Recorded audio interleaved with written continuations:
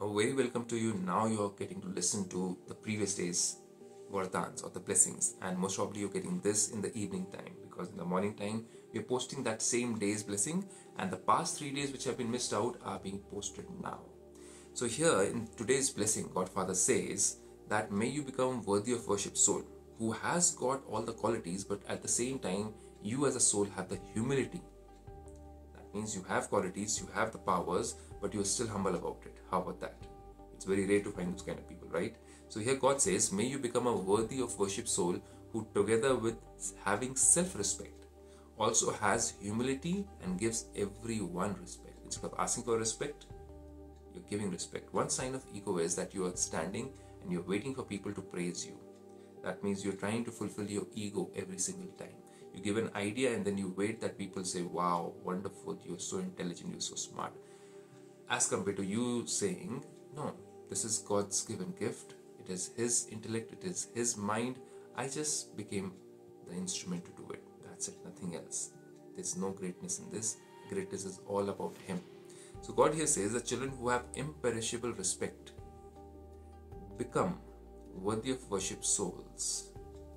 So a person with ego who's waiting for people to praise him, waiting for people to certify him, waiting for people to say wonderful things about him, will have a short span of respect. He'll get or she'll get, or that soul will get a little bit of respect, and afterwards that soul will be actually completely hollow and dried up inside when they don't get respect.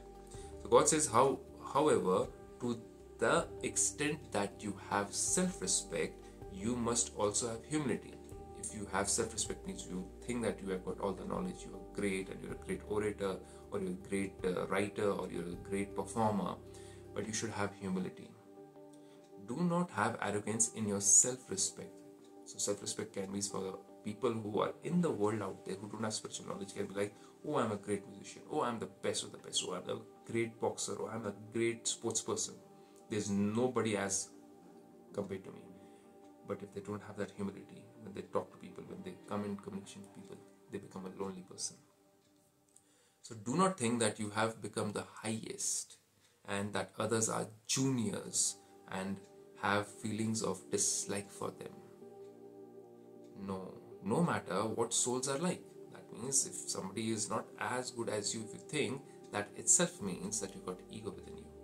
No matter what souls are like, look at them with a vision of mercy. And that is something which each of us has to generate within us. A vision of mercy as compared to a vision of disdain or dislike. Not with arrogance. Such humble souls look at everyone in a soul-conscious way, in an elevated way. That means you're giving out good vibrations when you're looking at them, even if they're making faults, even if they are doing something wrong, but you don't have that vision that I'm superior or I am the best, I'm the smartest, and they are nothing, or they're juniors. So God says, such humble souls look at everyone in soul-conscious way, in an elevated way, and give them respect. They will not insult anyone. So anybody who's got a lot of ego within themselves about being perfect, about being righteous, about being correct every time, will insult everybody around. And that is what we have to learn, that we've got a lot of ego within us.